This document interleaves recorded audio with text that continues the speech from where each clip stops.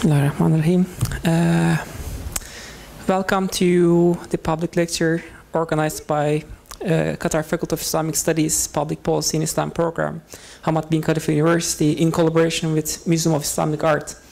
And as the director of the Public Policy in Islam program, on behalf of our faculty, I would like to welcome all of you here joining us tonight for this wonderful and very exciting public lecture by Professor Robert Hillenbrand.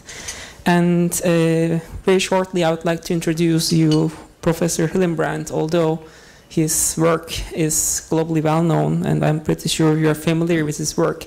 Professor Hillenbrand had his formation in the University of Cambridge and University of Oxford University, sorry. He had visiting professorships across the world. If I start counting them right now, I would be the speaker for today, so I will not. He published 21 books. 10 of them are under his authorship, and 7 of them are edited and 4 co-edited. His research interests are mostly Islamic architecture, iconography, and Islamic art, and painting, and especially with special focus on Iran and early Syria. He has also published more than 160 journal articles, and he's currently the principal curator of the Royal Academy exhibition entitled Syria, currently on hold, and he's also Emeritus Professor of Islamic Art History, University of Edinburgh, and also Professor of Art History in University of St. Andrews. So please enjoy, and approximately the lecture will be 40 minutes, 45 minutes? 50 minutes approximately. Afterwards, there's going to be a Q&A session. And when we are finished, there's actually a section for refreshment, beverages in the right side. It's at the end of the corridor. Please enjoy. And thanks to Professor Hillenbrand for coming us and for making this presentation possible. Thank you.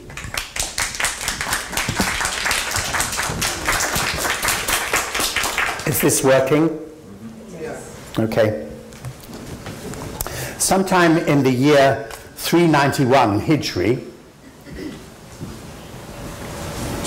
which corresponds in the Christian calendar to 1000 to 1001, the celebrated calligrapher Ibn al-Bawab wrote the colophon for a Quran whose copying he had just completed in the City of Peace, Madinat as-Salam, Baghdad. Did he, I wonder, realize that he was making history? For specialists in Islamic calligraphy, the name Ibn al-Bawab is one to conjure with, for tradition ascribes to him the crucial achievement in refining the so-called proportioned script, al-Khat al-Mansub, of his celebrated predecessor, Ibn Muqla. I don't propose in this paper to examine the precise ways in which Ibn al-Bawab might have executed these unnamed improvements. Such a discussion is speculative from start to finish, because no specimen of Ibn Muqla's calligraphy, which everybody accepts as genuine, has survived. Yet that hasn't discouraged detailed and fragrantly unhistorical attempts to analyze Ibn Muqla's innovations, and here's one of them. Welcome logic, farewell fantasy.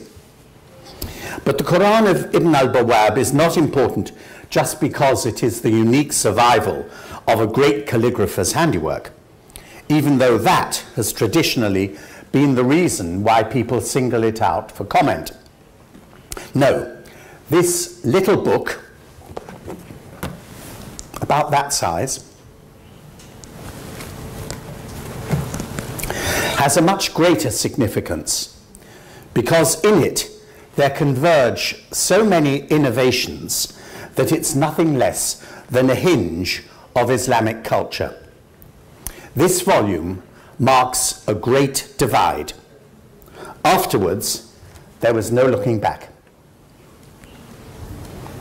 It heralds new approaches to the Quran, new forms of piety, new evidence for the self-renewing capacity of Islamic calligraphy.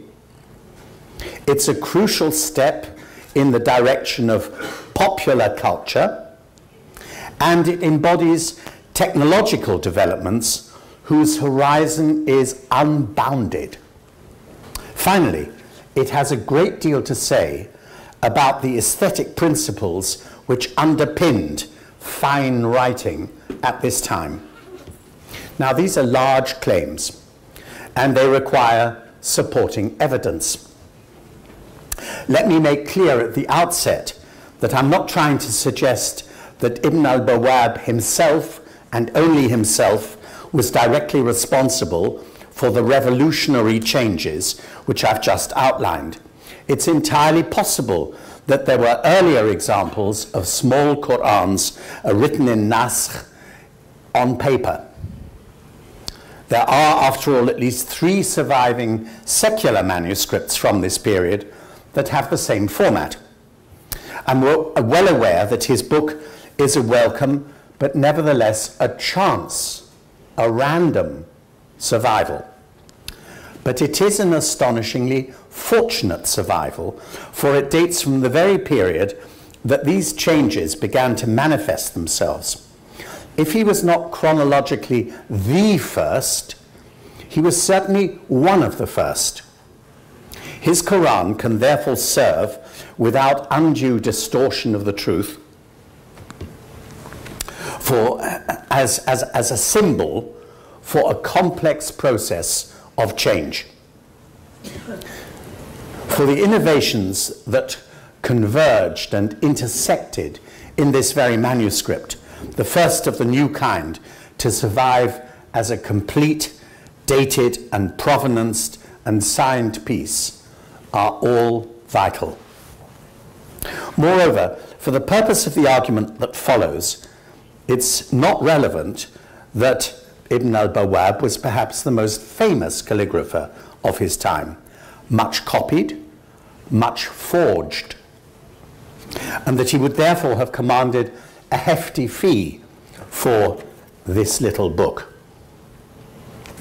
That would have made this Quran a luxury item.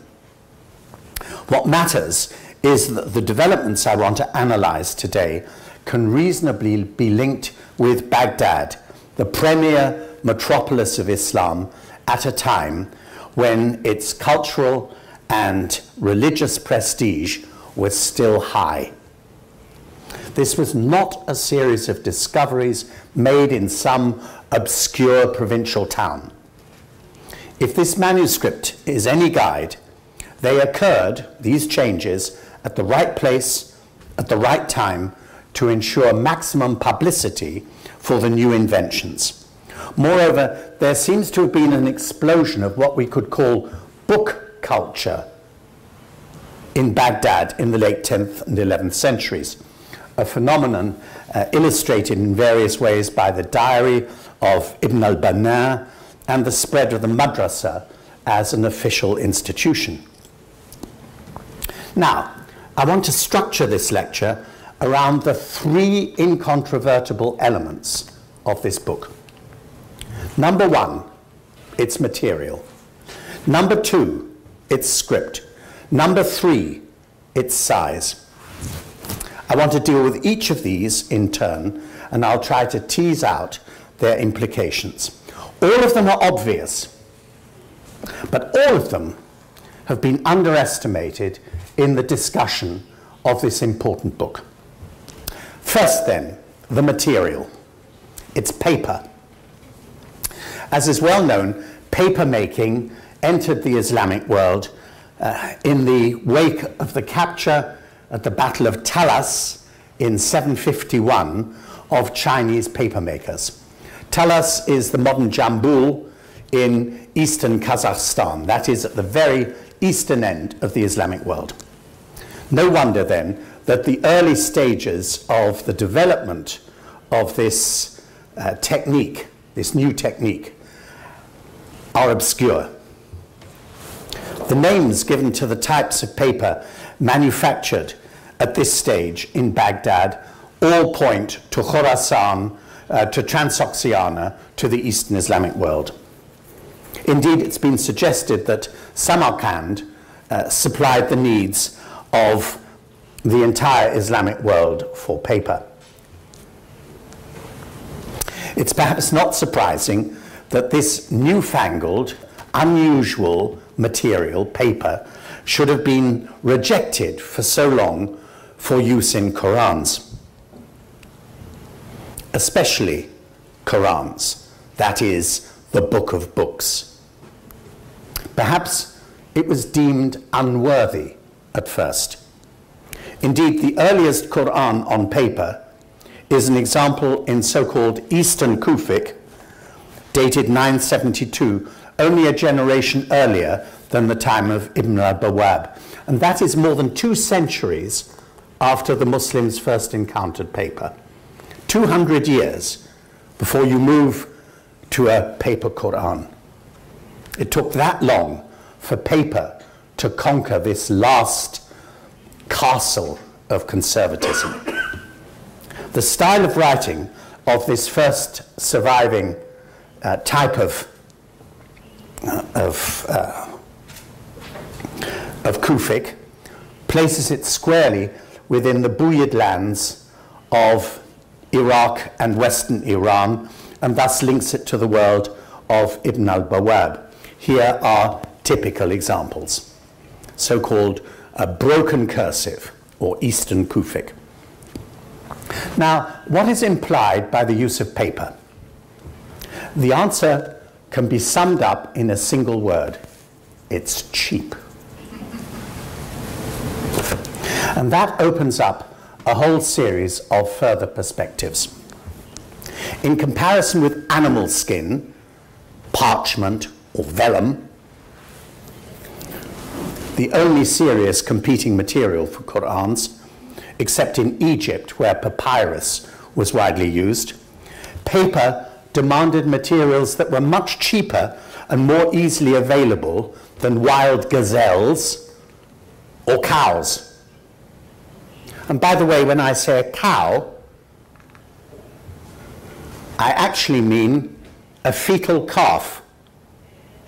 I mean that a cow was killed while pregnant so that its calf could be used for the skin of the Quran, because the underbelly of the calf is the best type of vellum. Now you imagine what that means in a world where the difference between wealth and poverty is a cow.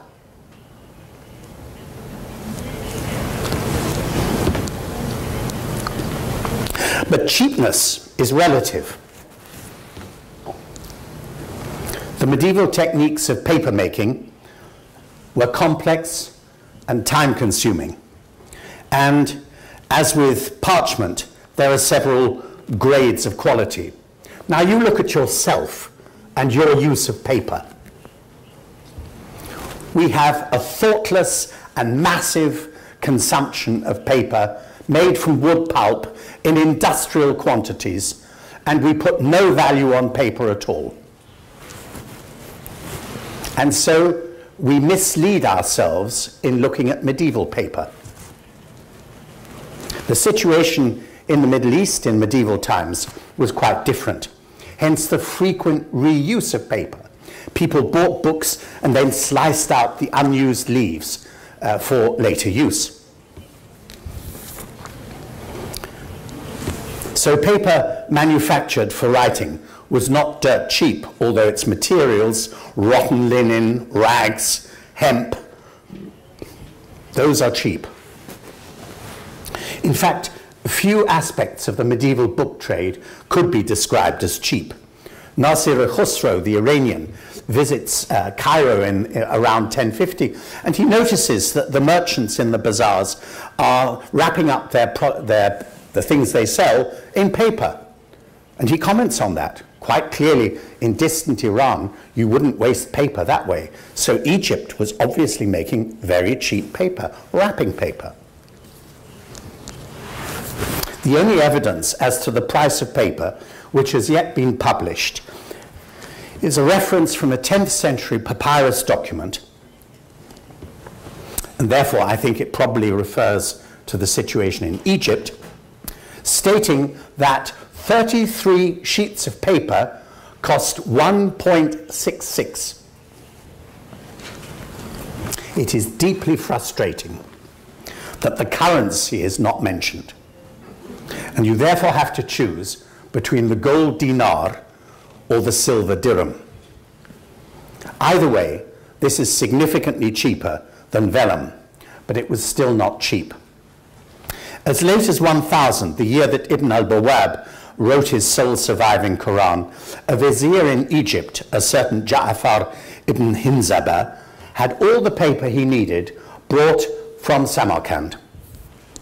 But this very period, around 1000, also saw the breaking of the Samarkand monopoly, and paper began to be made in several other areas: Damascus, Tiberias, Tripoli, Sana'a, and all over Egypt. Hence perhaps the decline of papyrus as a writing material. It may also have something to do with the rapid growth in the production of all kinds of Arabic texts from about 800 onwards. So the late 10th century saw paper establish itself as the writing material used by the Abbasid government and the administration. And it was used especially for accounts. If you use vellum for accounts, and you are a cheat and a liar, and you want to make money, and you want to change the figures, all you need is a knife, and you scrape out the correct figure and put in the false figure. If you try to do that on paper, you leave your fingerprints on it, because the paper disintegrates and leaves a blotch, a blob, and your attempt to change the figure is revealed. Paper costs less than vellum for another reason. It could be made more quickly, and significant economies of scale were possible with large-scale production. The frames within which the individual sheets of paper were made before they were dried were easily manufactured and could be quickly reused as soon as a sheet of paper was lifted out and put on a board for drying. Vellum, by contrast, needs to be stretched on a frame for days on end, and then it needs to be carefully scraped to remove the hairs so that you can write on it. The very nature of paper means that you can put one leaf upon the other, as you see, and press it, so that the book is a smaller book. Now, a book of parchment with this many pages will be 3 times as thick. So that immediately revolutionizes the status of the book as an artifact. It opens the way for much longer texts to be put into a small format. Here is an example.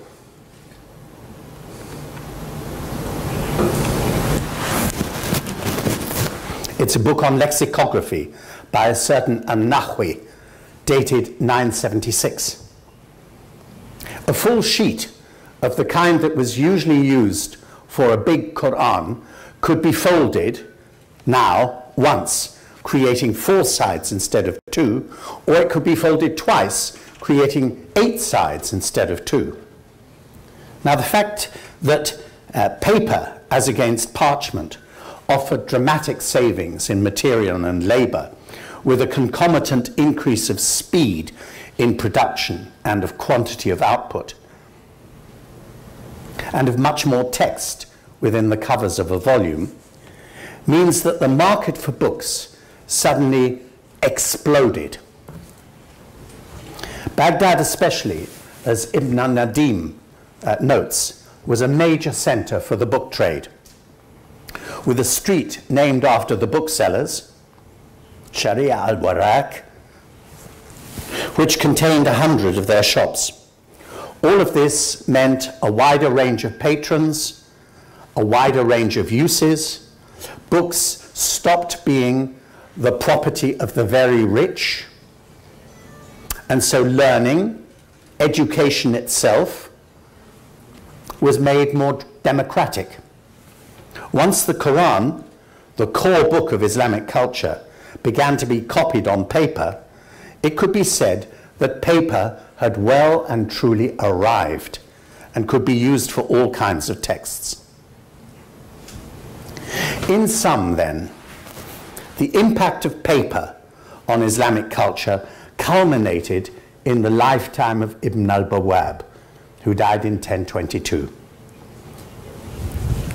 One, in the production of dramatically cheaper copies of the Quran, as of other books. Two, in a much enlarged market for books generally. Three, in a democratization of the entire learning process. All that stems from paper as distinct from vellum. This was a sea change of comparable importance to the introduction of printing, the invention of the typewriter, or in our own lifetimes of the paperback book, and now the computer and the internet. The invention of paper, the use of paper on a big scale, is a Gutenberg moment. It's a Bill Gates moment. It changes the landscape forever. So much for my first theme, paper.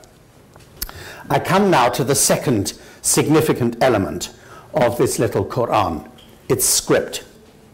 This is the first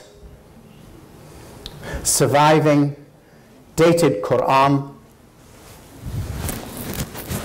to use naskh, the standard cursive script for the body of the text. The first complete surviving dated Quran. There are earlier leaves, but not a complete one. It has other scripts as well. And I don't have time to explore what caused this preference for a standardized, rounded script. But again, there are many implications. For some 350 years, all Qurans had been written in one form or another of Kufic script. And the result was that by the year 1000, the association between Kufic script and Quran had become automatic. But for all other texts, except the Quran, various forms of naskh or cursive script were in use. And they were used as the standard means of communication for letters, for bills, for contracts, for graffiti, as well as for more formal literary purposes. So the key breakthrough is to use a script whose prime associations were secular for a religious purpose, copying the Quran. And naskh is simpler, it's easier to read, it's incomparably more user-friendly than Kufic hands. So why use naskh? Was it to do primarily with the Quran, or did the motivation have more to do with the script? If the prime focus of change was the Quran itself, then the obvious purpose of that change was to make the sacred text more legible than ever before. That in turn would make it available not to the few people who could read Kufic, but to anyone who could read, and thus it would greatly enlarge the circle of potential readers.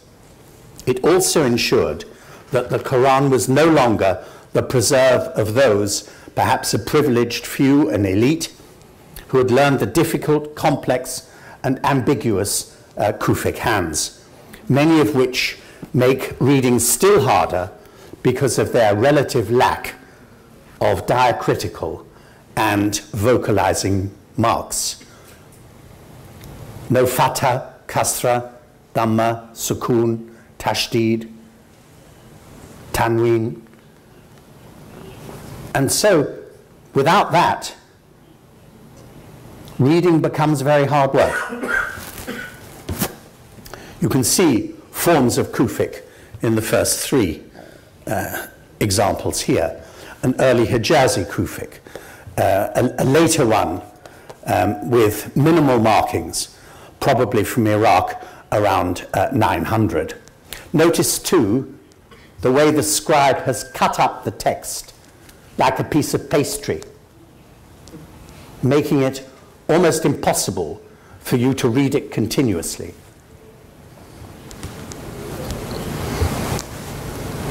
But with Ibn al-Bawab, there is no ambiguity. It's furnished with diacritical marks. Let's go back to it. Here you have it. And it's also fully vocalized. So the decision to write the Quran as legibly as possible could very well be intended in an evangelical spirit, reflecting a desire to reach many more people with the word of God. The presence of non-Arabs in positions of power, first the Persians under the Buyids, then the Turks under the Seljuks, was perhaps another factor making legibility much more desirable. Now, this matter of legibility is crucial. Let me explain why.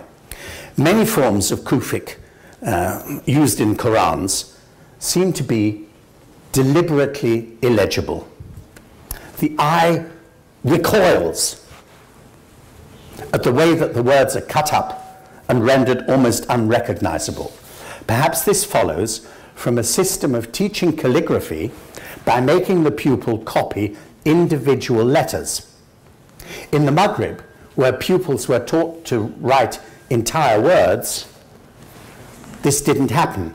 And as a result, the text block, here's something Maghribi, the text block has a continuity, a rhythm, an elasticity that can take both elongation and compression in its stride. But the intense focus on a single letter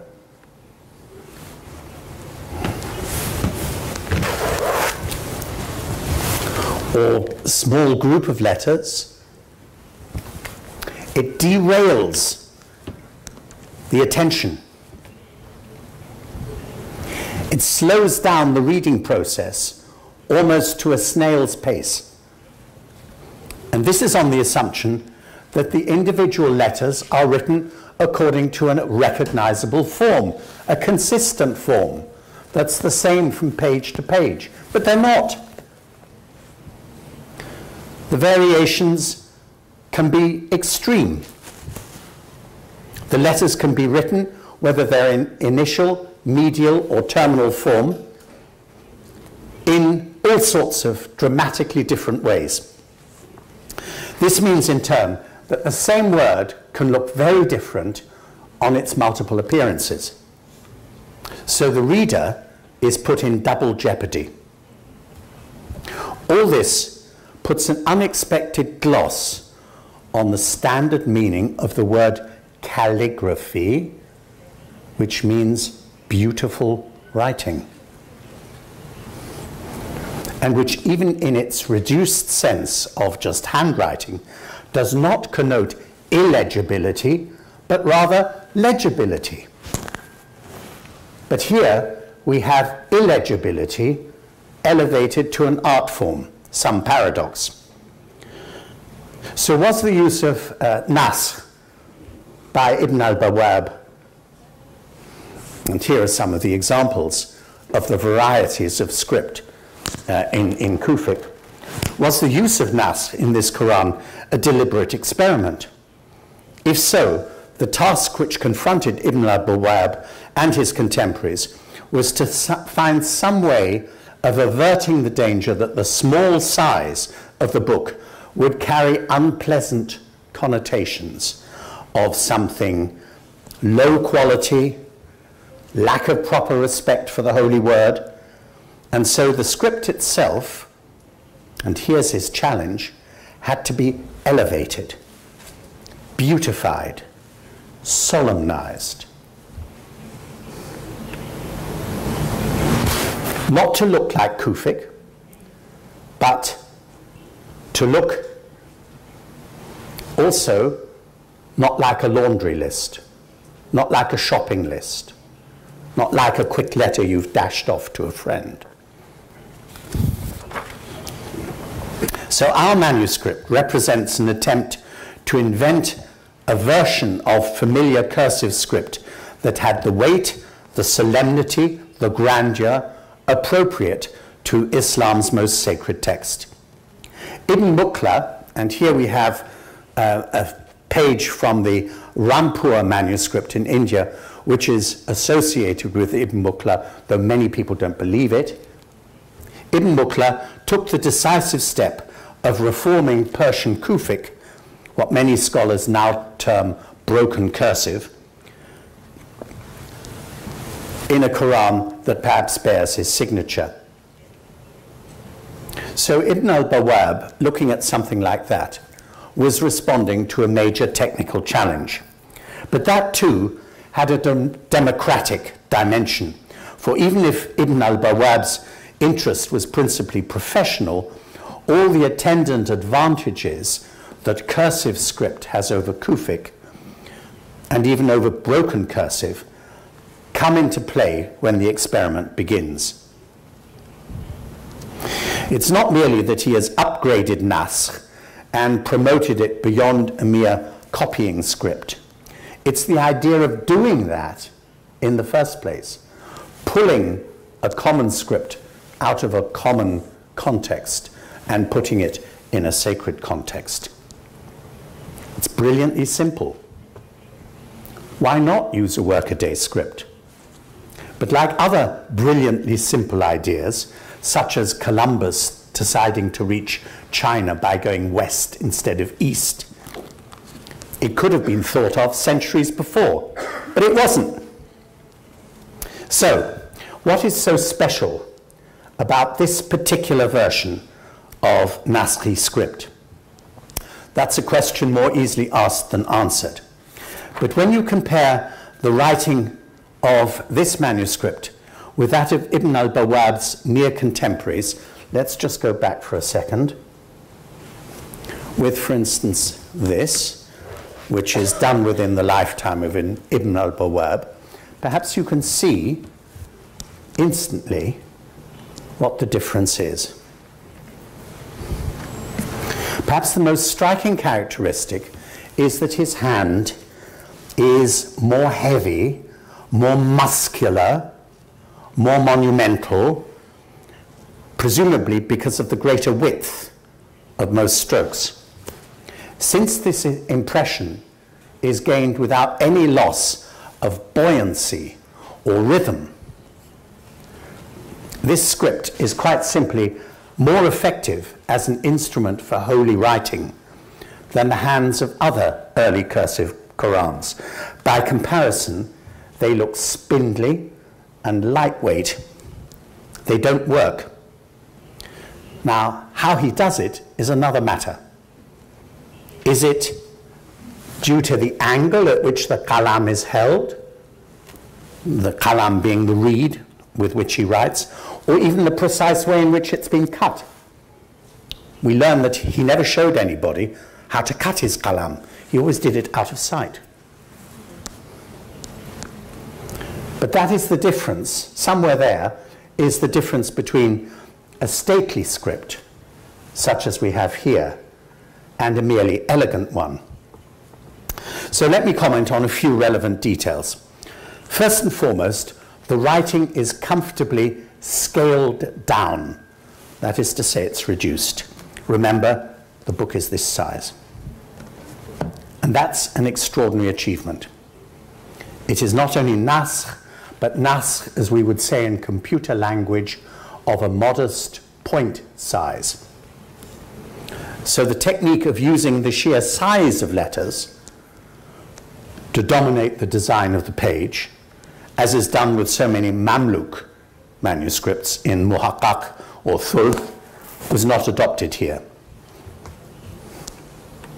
There's a typical use of size to make an impact.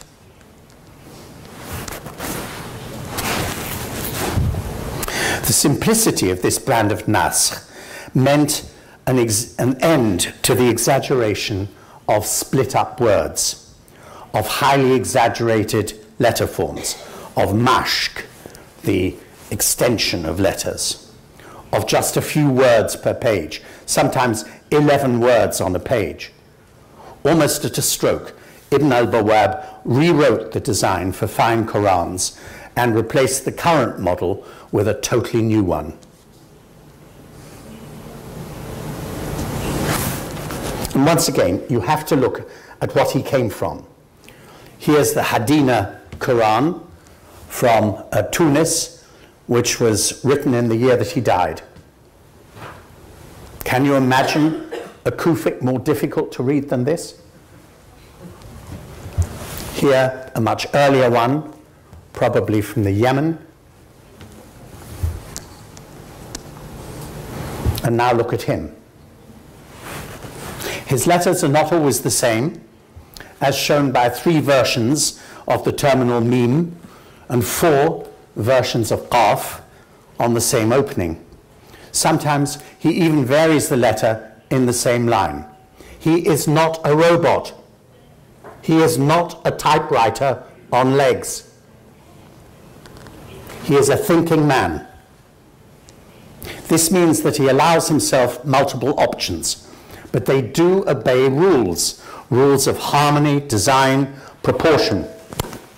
So his justification, that is to say, where he ends the line, where he begins it, is approximate, not precise. And letters that should not touch rarely do touch. Think of how you yourself behave when you're in a crowded train or a crowded elevator.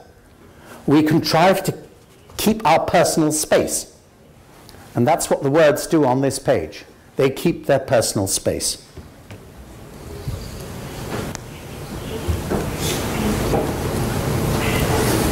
In other words, he makes constant minor adjustments in line by line.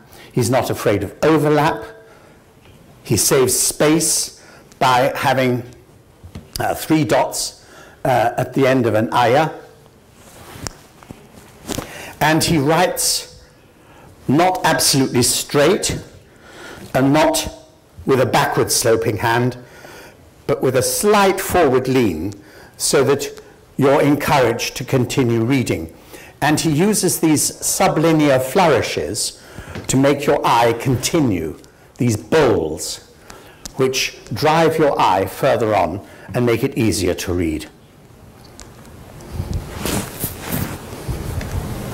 But he's also adept at magicking up space for markings as he goes along.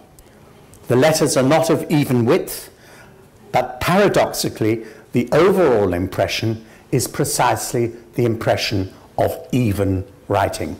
Even when your eye tells you this is not even, it looks even. So let me try to summarize Ibn al-Bawab's achievement in this Quran. This is essentially a readable text. The script flows.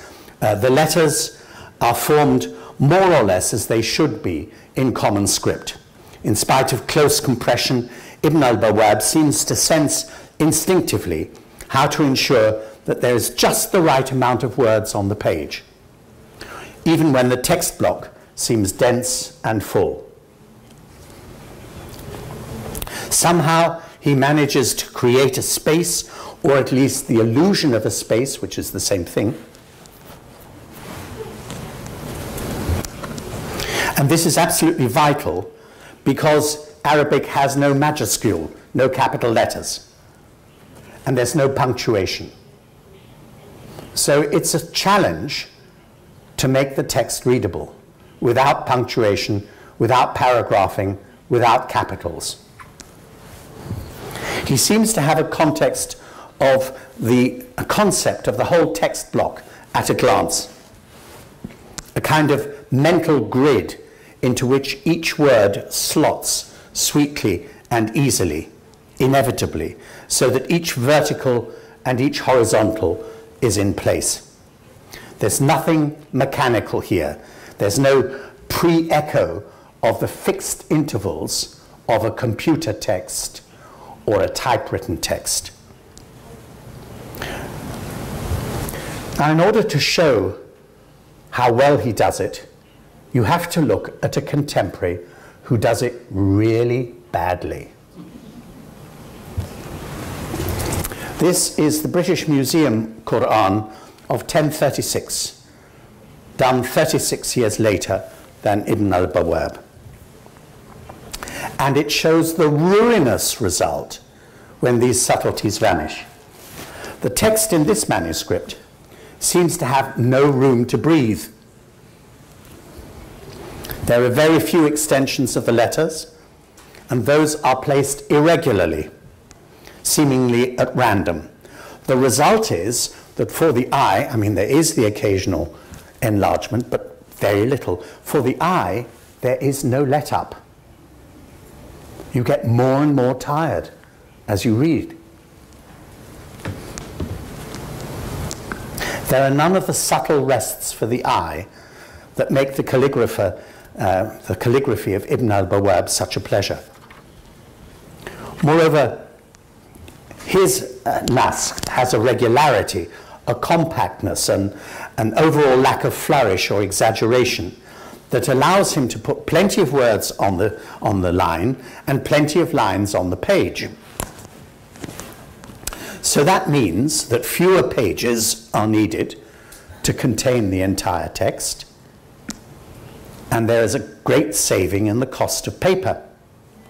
So the choice of script, which also involved a choice of scale, in this case a modest one, was a choice in favor not only of legibility, but also of cheapness, and therefore of accessibility of the sacred text to more people.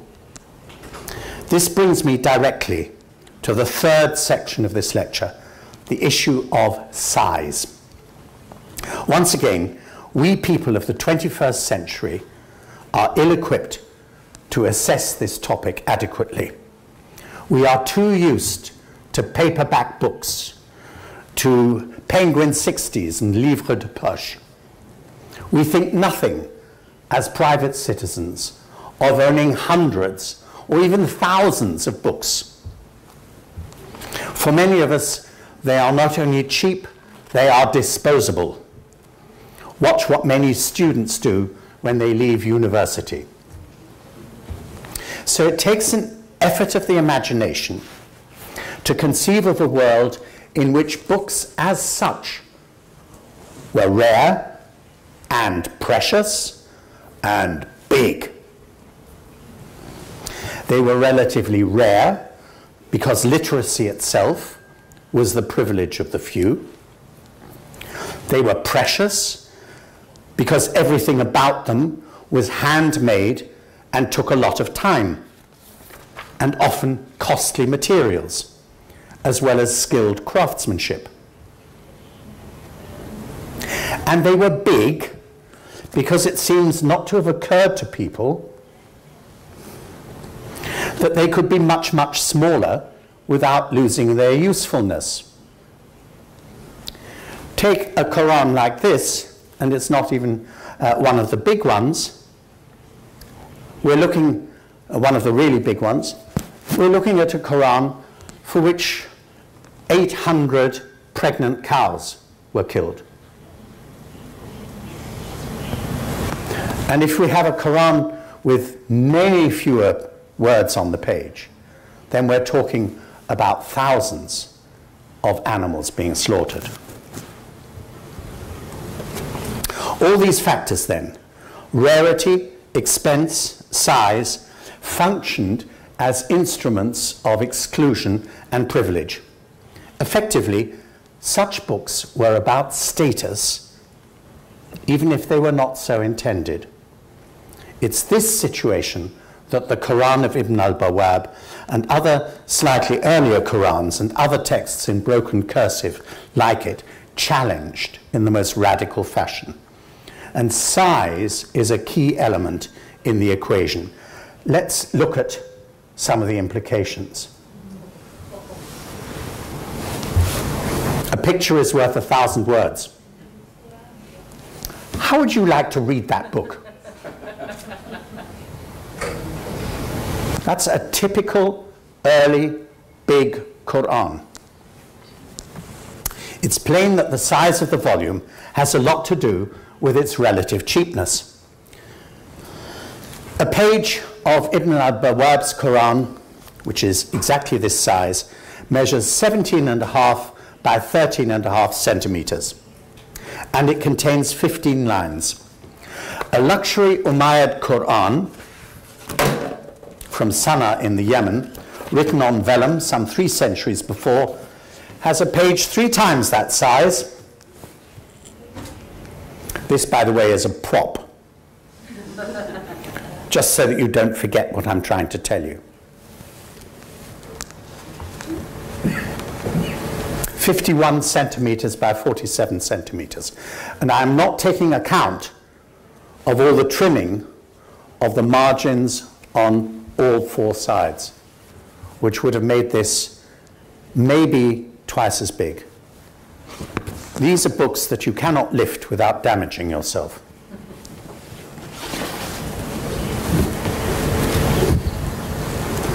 Many early Qurans have only 6 lines a page. And not to labor the point,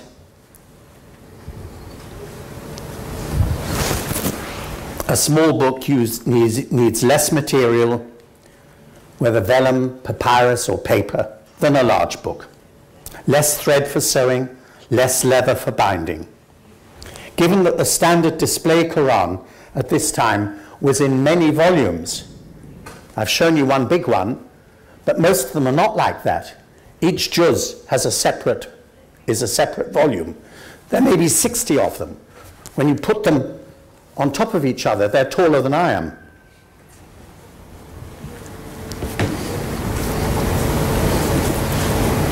The last thing that such Qurans were used for was for reading. They were a symbolic presence in the mosque, like the carpets or the matting with mihrabs or qibla-pointing niches woven into them. Not surprisingly, this lesson of economy was learnt not wisely, but rather too well. There are still wonderful display Qurans produced, but this is the way of the future. And these Qurans get smaller and smaller. In the decades after Ibn al-Bawab, his 286 folios are reduced to 202, then 175, and then down to 74, in the case of a British Library copy of 1036. In much the same way, later examples are of still smaller scale. You might think, this is small enough, but they get to be half that size, a third that size. Such as the Khalili Quran, 14 by 11, and the smallest of the group is miniature. Dated 1037 in Dublin, it measures 9 by 7 centimeters.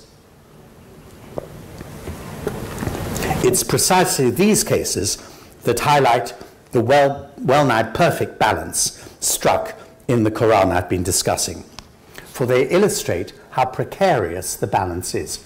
You can make it too small. You can make the script too small.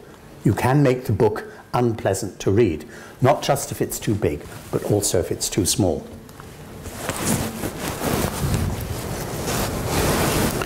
The small, handy format opens the way for new uses for the Quran, and none of these have been explored in the literature on this Quran. One could, for example, imagine that Quran serving as a personal gift. designed for slipping into your pocket or into your sleeve. It's obviously a perfect spiritual guide for travelers. It was ideally suited for devotional reading at home, in private, and was thus an adjunct and encouragement to private piety and not public piety on a daily basis. Now there was no need to go to a mosque or to any public place to consult the Quran. Moreover, the very act of reading the sacred text is now made easier. It's much more practical to read it in a form that you can carry than in the large and cumbersome format of the multi-volume display Qurans or the elephantine volume that I showed you earlier. This was a Quran into which the reader could dip at leisure, perhaps rather like, to cite a European example, a book of hours. Since it was the right size to slip into a pocket or a sleeve, it could also be worn round your neck, touching your own skin, in a way reminiscent of an amulet or a talisman. This too would link to popular expressions of piety. And besides this, there are issues of such books being a spur to literacy in general, as well as a means for democratizing the faith by removing the word from the control of the religious elite, the only ones who can read it, and putting it into the hands of many, many more people. I almost said putting it into the hands of the man in the street. The very same process that Europe was to undergo in the 15th and early 16th centuries. This kind of Quran fosters independent thought. It offers an alternative route into the Quran from that provided by memory alone. And it makes reference and cross-reference much easier. We should remember too that a big book, unlike this one, is physically intimidating and distancing. It may well require a table, a coffee table book, or a stand which removes the reader still further from the text itself. The new small format allows the reader to take in the text in private, at your own speed. It's the reader, male or female, that chooses the time and the place, rather than having to abide by someone else's convenience or having the text read to them aloud. So there's an element of private, personal meditation that is necessarily missing from a public context. And that privacy extends to the reader's relationship with God. So the book becomes an instrument of devotion in quite a new way. Pondering the spoken word in public and pondering the written word in private, those are two very different activities. And I don't want to overlook the element of luxury implied by the combination of small size and beautiful execution. Look at the size of the palmettes that mark the beginning of a new surah. Look at the illumination, the opening pages, the opening of a great door into religious knowledge, and a similar closing pair of pages. References telling you how many words there are, how many mentions of the sacred names, and so on. A whole series of illuminated pages. Let us recall here the Timurid calligrapher who copied both a tiny Quran, one that could fit into a walnut, and a huge one for Timur.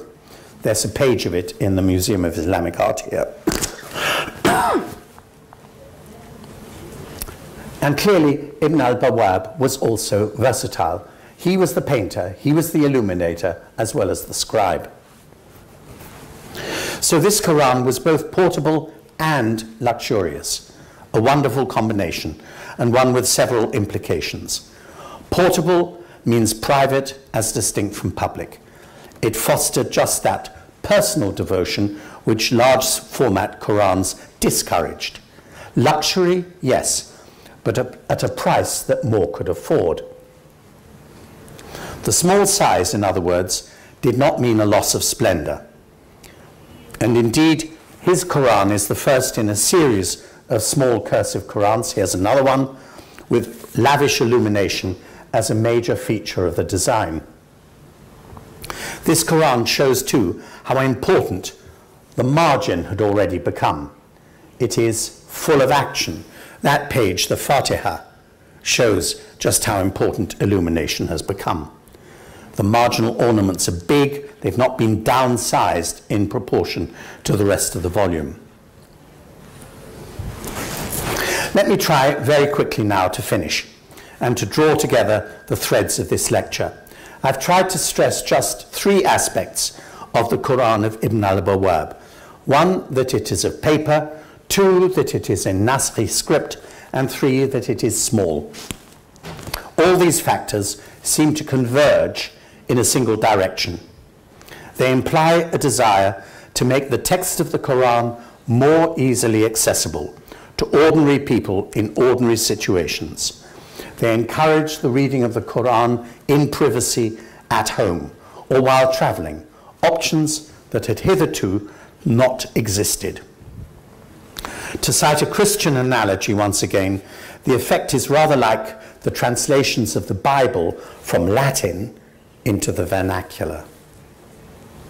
Let me end by emphasizing that there's nothing intrinsically difficult about producing this Quran. After all, paper had long been known, Naskh had long been known, so had very small books. And so had luxury Qurans.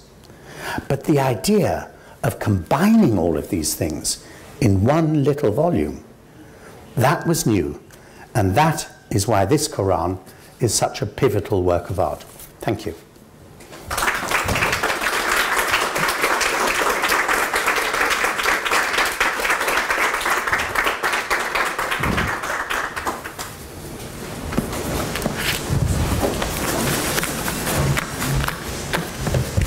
Thank you so much for Professor Hillenbrand. I think we can start the question and answer period right now. Sure. Would you like to take the whole, like, 2 or 3 questions together and answer collectively, or one by one? No, I'll take them one by one. Okay. Please. Yeah. Sure. Thank you, Professor. Quite an interesting topic that really we didn't know much about. I was wondering if you can share with us the reaction or the reception of the religious elite, the establishment at the time, with regard to such a Quran. Were they receptive of it, or did they have a problem with the issue, just like they had with the printing press, having the sacred text going so common? I mean, I would appreciate if you can share with us some of your thoughts on this. The printed text, that happens about 500 to 600 years later. And most of the printed texts in Arabic were done in Europe, far away from the Muslim world. And it's not an accident that when in 1726 the first use of printing is done in the Muslim world, it's not even done by Muslims, it's done by Armenians. So clearly there was a very conservative attitude to the issue of printing. We know about that because there is a rich literature on the early printed Arabic texts that come from Venice, Rome, Louvain, and the other European centers. But what I'm talking about happened in the year 1000, and there is zero reaction to it that anyone has found in the literary sources. Now, don't misunderstand me, I'm not saying that people don't mention Ibn al-Bawab, but they say he was a wonderful calligrapher, and he started the school of whom the pupils are Muhammad and then Mustafa and then Ahmad and so on. We know nothing about these people. We know nothing about how they wrote. The way that calligraphy is described in the texts does not allow you to reconstruct what it looked like. We know that Ibn al-Bawab wrote 64 Qurans at least, and he did many other kinds of calligraphy. So he was obviously a talented man, a versatile man, who could work on a big scale and a small scale.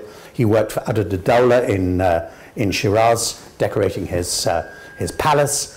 So he could work in paint on a wall, as well as with a qalam on a tiny scale. But his impact cannot be judged by any text. What you can tell is that before the year 1000, there is not a single complete small Quran written in Nasr. In the century after him, after he did this one in the year 1000, there are dozens. So given that we have lost perhaps 99.9% of the manuscripts that were made, the fact that there is this sudden spike in the survival of Qurans that copy him but do it badly, but they have the basic idea, small, paper, cursive. That spike tells you that if he wasn't the inventor, he was something close to the inventor, and that it became a massive fashion. And the old big Qurans are now no longer dominating the field. I don't say they weren't made. There's lots of big Mamluk Qurans in multiple volumes. But the day of the big Quran disappeared around 1000. Yeah. Thank you so much, Robert. If I may just... Oh, I'm so sorry. Thank you so much, Robert. That was brilliant. If I may just add something to the issue of printing, because I think the first printed Quran in Arabic was printed in Venice in 1536, was full of mistakes, and therefore it was actually the whole shipment was burnt, was destroyed, and it wouldn't have been acceptable, you know, for a Christian to embark on. So that and there were problems with that. Sure. But what your lecture made me think about, and you mentioned pocketbooks. I mean, you surely know the little German series Reklam. Yes, yes. Produce the classics in teeny little format, and then I remember the Latin translations of Caesar in a format of about 3 or 4 centimeters that you could just slip in your pocket, and some naughty students used to take them to the exam. So, but if you then go one step further now, and we go into the digital age, in a sense, this allows us to own even more books and to carry them with us all the time. And they're all freely, not all freely available, but a lot of them. I mean, I downloaded about 200 catalogues from the Metropolitan Museum recently, and I can have them with me all the time. It would, it would cost hundreds and hundreds and hundreds of pounds to ship them if you wanted to take them with you everywhere you go. You can't. And so, in fact, this is kind of the extension of, which made me think of that, really. I mean, we're so opposed to this, but actually this sort of democratizes the availability of the written word in many ways. The e-book. Yeah, the e-book. Yeah. One book that can be read by 1,000 people. Yes. You don't have to pay for it. Exactly. So that's why I said this is a Bill Gates moment. It's the 11th century equivalent.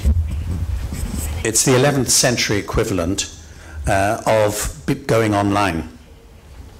Obviously an earlier stage of development. Yes? Well,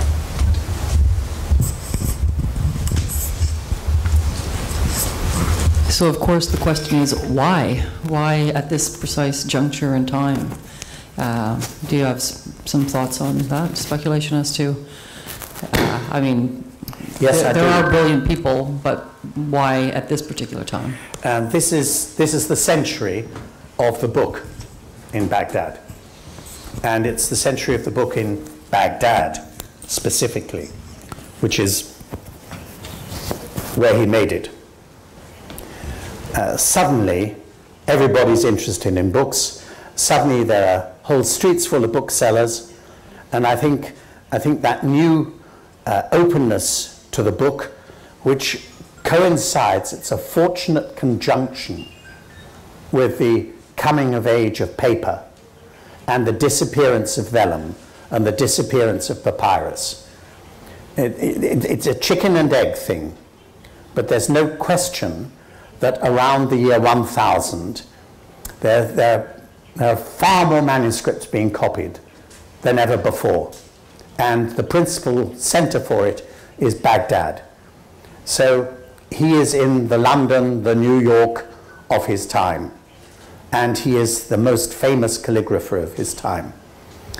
And it's a wonderful coincidence that we have a complete manuscript signed by him at this time. So I think it's to do with book culture coming of age, and it's the moment for doing something with what had earlier been a scribble and elevating a scribble into fine calligraphy. That moment had come. So I think there's very much an intellectual context, and there's a physical context in the final acceptance of paper, the final removal of vellum. And if you read the chronicles for the 10th century in particular, and you look at the stories of successive Abbasid viziers, you realize just how huge the element of accountancy was in the Abbasid state, and how the degree of surveillance of money that went on in the 10th century is staggering, and you needed a new material for it, a safe material, safe against hackers, safe against crooks, and paper was that material. So there's an administrative element as well as a literary element to the sudden explosion of this book culture. Yeah. Sorry.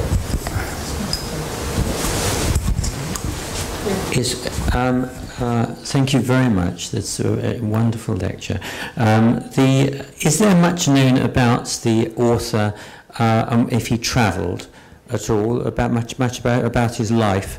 The reason I ask that question is that on your page on your left-hand side, the fifth, the lowest motive in the corner, I can understand. I can show similar motifs on Chinese Liao silk patterns of the same design, whereas on an earlier illustration you showed, there was a border pattern that is so similar to the mausoleum in Bukhara on the decoration around the edge. I have a feeling that he either saw it or somebody must have drawn it for him. And I've been spending, apart from listening to your wonderful words, I've been actually looking at all the patterns and making notes of the patterns and seeing where they've come from and where I know them from before. And I just wondered whether he actually, if we know something about his life and whether he travelled and where he travelled to. Well, we know that he travelled to Shiraz. He travelled to Shiraz. He was, but not to Bukhara. We don't know that. We don't know that. No, there's not much known about him. Okay. And the history about him is a hagiography. Mm-hmm. Thank you. It's not a biography. It's not reliable. And later generations were not in the least bit interested whether he went on a vacation to Bukhara and got interested in brick architecture there. They were interested in him as the godfather of the best kind of writing. And that's why his name is used almost as a talisman, a mark of the utmost quality. But he is also, and this is what makes him quite exceptional, he is also a painter and illuminator. I think this is more than illumination, this becomes painting. A lot of this becomes painting. And it's known from the Tazkiris that there were calligraphers who were not just writers but also illuminators. He seems to be one of the first of them. And he is living in Baghdad. He comes from a very lowly station. He's a self-made man. His father was a doorkeeper. He's a self-made man, but he lives in, well, Herzfeld said, to underrate Baghdad is to underrate Rome. And Baghdad in the 10th century was the center of the world. Perhaps not for the Chinese, but for everybody else. And there he would have seen, he wouldn't have had to go to Bukhara to see beautiful brick buildings. He wouldn't have had to look very far to see people clad in Chinese robes. You'll know better than I the quality of the textiles that came out of Baghdad in that time. When Ibn Serapion describes the Byzantine embassy that visited Al-Muqtadir in 917, he says that it took them hours and hours, and the ambassadors were absolutely exhausted by the time that they got to seeing the caliph himself, because they were taken on a roundabout labyrinthine route so that they could see 38,000 fine textiles on display. 38,000 textiles. Well, I don't know whether the chronicler counted them, but there's a basic idea there of vast, generous, exaggerated display of extremely expensive textiles. And so he lives in that society. He's an intimate of the great and the good. So I don't think there's any question that he would have had access, visual access, to all that was going in the capital of the world at that time. Yeah. Professor Hillenbrand, this was fascinating. I don't really I always know my voice carries. It does. Thank you. You must be exhausted right now, but I had this question to ask you, and that's about the artistic point. Does his work follow the golden section? It's very beautiful. I can see that. I absolutely can't answer that. Yeah. There is an element in which the golden section is like the flying saucer. There are those who believe it, and those who believe in the golden section and see it, for example, in the Maidan at Isfahan, prove to their own satisfaction that it is used. There are those who disbelieve it and who quarrel pertinaciously with the figures that are generated by the golden section believers. So I have to say I've never followed that scholarship.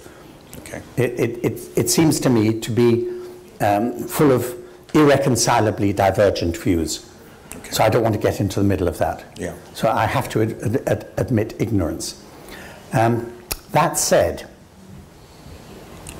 I've spent many hours looking at this calligraphy, and a lot of what is said about it, about its regularity, for instance, is quite untrue. He is constantly changing pace. He has a sixth sense when he has his qalam in his hand of how far to go with any letter or any word. And even when you think, I've caught you now, you've spent too much space on this line, and you're not going to be able to fit in that last word. He does, damn him. He does fit it in, and he fits it in so elegantly. So that seems to me an argument against a golden section. The very first picture that I showed you,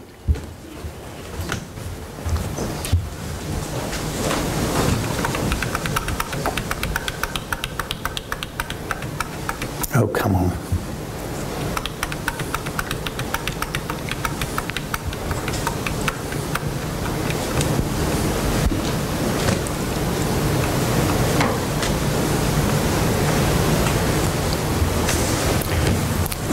This picture is an attempt by Ahmad Mustafa in London, a wonderful calligrapher in his own way, to tell us how Ibn Muqla created the proportioned script. It's total fantasy. And it's very easy to prove that it's total fantasy, because the idea, for instance, that 8 diamond strokes of the qalam make an alif can be proved wrong on any page of Ibn al-Bawab's Quran. Sometimes his alif is 9, sometimes it's 8, sometimes it's 7. He doesn't follow it. Man is not a machine. I can bring myself to believe that the golden section works in architecture. But in architecture, you make a plan and you carry it out, and you measure properly, and you trust that you get it right. But when you're writing a text, you're a living being, and you're subject to the contingencies of fatigue, eyesight, a trembling hand, I've had enough for today. You think about something different, and your concentration slips. Now, I'm not trying to say that Ibn al-Bawab's Quran is full of that, because it isn't. He's a wonderful calligrapher, and I think he kept himself in a state of intense concentration, and for all I know, pious concentration, while he was copying. He did make mistakes. There's a mistake towards the end of the Quran where he left out an entire phrase, and he puts it in later. But fundamentally, I think this tells a big lie, a big, big lie. But one of the reasons why it's constantly reproduced is that it's such a nice drawing. And you like to believe it, and you think, yeah, I'll illustrate that. Yeah. But it's not true. Wonderful, thank you.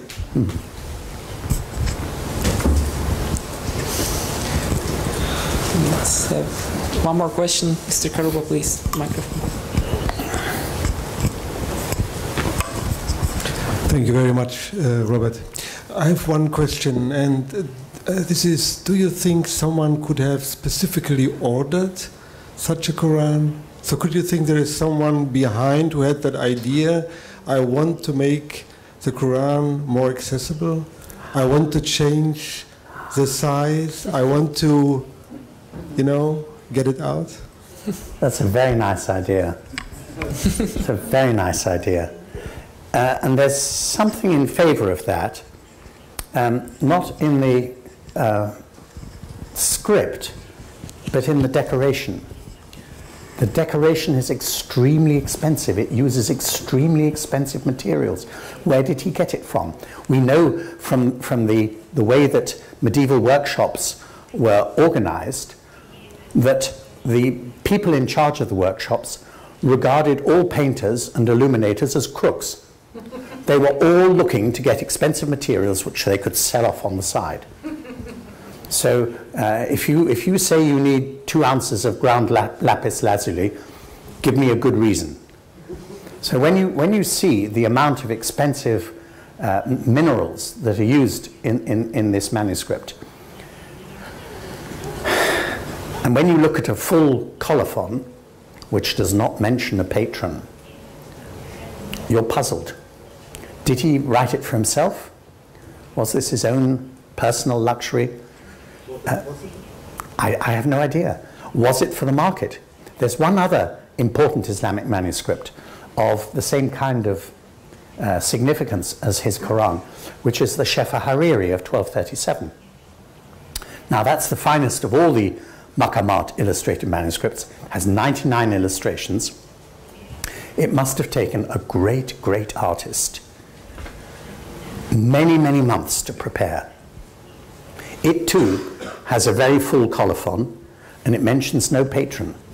So did these two works of art get created for sale in the market to an unnamed patron, or were they done by the artist for himself? There's no evidence either way. You can't answer that question.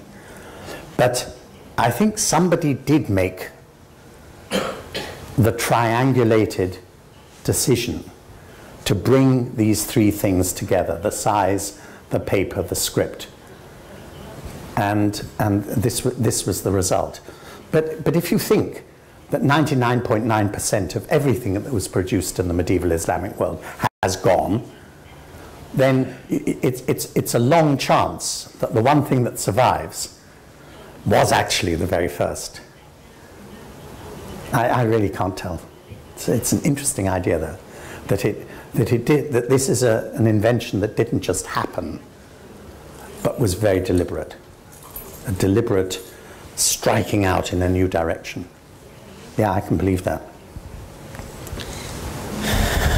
Any more questions? I think, please. Forgive me, I know nothing about Islamic calligraphy. I'm learning here for the first time.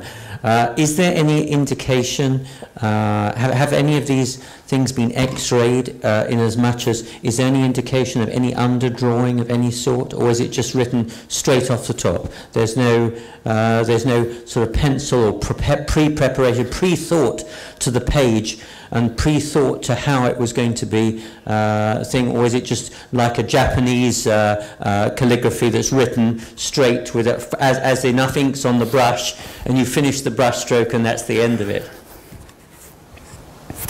Well, I remember watching a calligrapher in the Isfahan Bazaar draw a straight line. And it was a straight line on a sheet of paper that big. And watching him was as interesting as watching paint dry, or watching the washing machine go round and round and round and round. But the end result was perfection. And I think that answers your question about the Far Eastern calligrapher, who concentrates his mind and holds his brush, and then with lightning strokes does his business and sits back. And the Islamic calligrapher is the exact opposite, with everything done at the slowest possible pace, but with total control. I watched a miniature painter, again in Iran, paint. He gave me this as a present because he was pleased that I entered his shop and recognized that he was copying named painters, and I named the painters that he was copying. He obviously hadn't had a customer who knew that he was copying some of the great works of Persian painting, so he made me a present of something that I saw him make from the beginning to the end. It was a picture of a Sufi sheikh underneath a tree. And do you know how he did it? He began with the toe of the boot of the Sufi sheikh. He began at the bottom and created the whole damn thing in about 10 minutes without taking his pen away from the paper. Now, I think that that kind of manual skill, that kind of technical assurance, means not that Ibn al-Bawab never made a practice drawing, but I think having decided what shape he wanted for that roundel or that polygon, I think he did it unerringly by eye. Straight from his head. Straight from his head. I think the quality of, the ability there is something right out of what anyone today can do.